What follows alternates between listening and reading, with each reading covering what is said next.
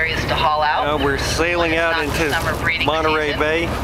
So anyway, we're going to pass them here on the left side as we go by. Sea lions are also the only ones that bark. You'd never hear a seal barking.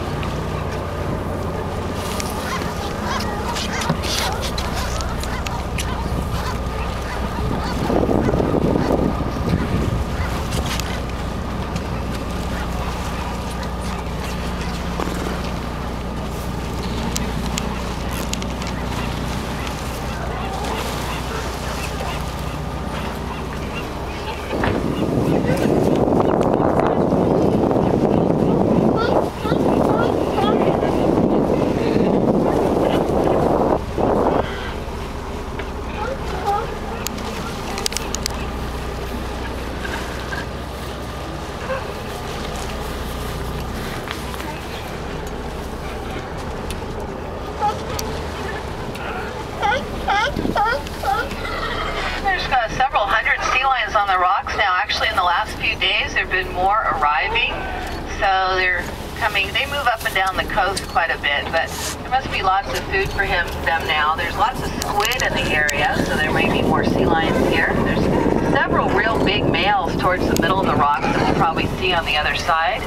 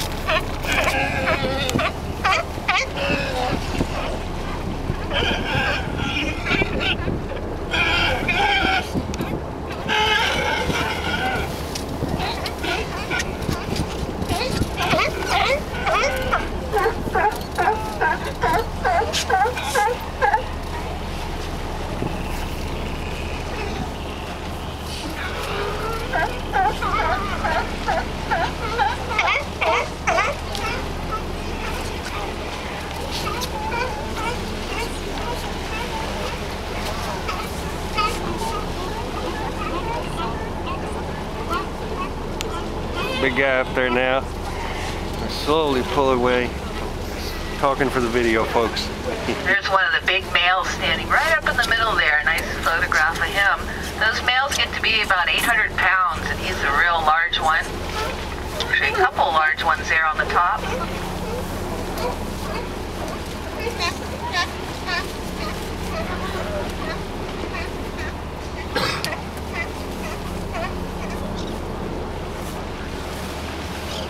So we're going to be picking up speed now and starting to head outside the bay. It's about 3 miles to the point, Point Pinos, and that's the southern end of the bay. And then we'll be headed in the outer bay waters, and that's when we're away from the protection of shore. So the swell will increase. Right now we're in very protected areas, but I think the swell and the wind will increase a little bit as we get out further.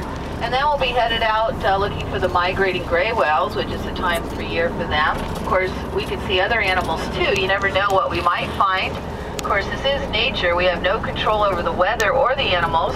The way we spot a whale is by its blow. It looks like a big puff of smoke in the distance, and we look real hard from up here to spot them. Of course, if you guys see something like that and we don't, please let us know.